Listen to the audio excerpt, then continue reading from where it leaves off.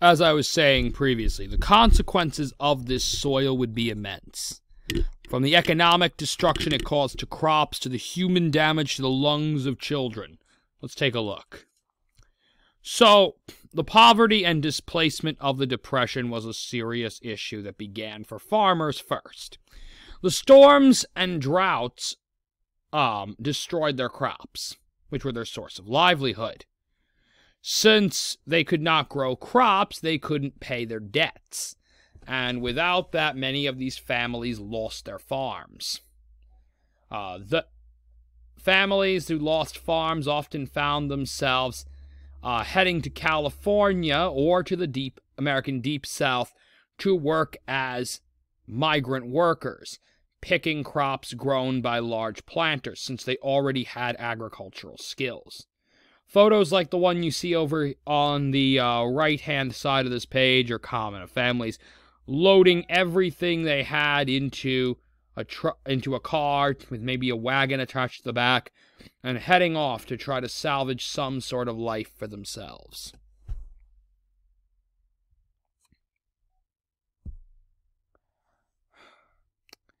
Now, there were other Dust Bowl outcomes. One of the major outcomes was a health catastrophe known as dust lung. Now, a thing you may or may not know about humans and other mammals is most mammals, when you open them up, whether this is a human being or a cat dissection or something like that. I can say this from cat dissections and whatnot.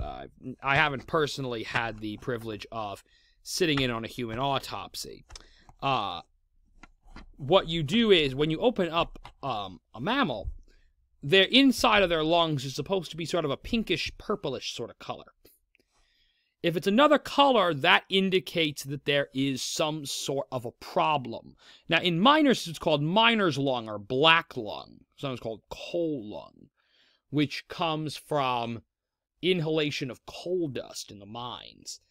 But an even more aggressive version of this catastrophe is something they call dust lung or brown lung, which occurred with families living in the Dust Bowl. Children as young as 5 would show incredibly thick buildups of sod, of dirt, inside the small capillaries and areoles of the lungs.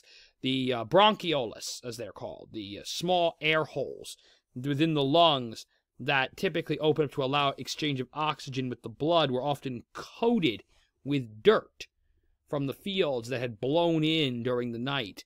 And as a result of this, many children died, basically, of a sort of quasi-pneumonia. And the other issue were hobos. Hobos were homeless migrants who traversed the nation by riding illegally on freight cars. Pay attention to this trend of hoboing, because it will come back later on in the Depression. So, I hope you all found this subject interesting. See you all next time.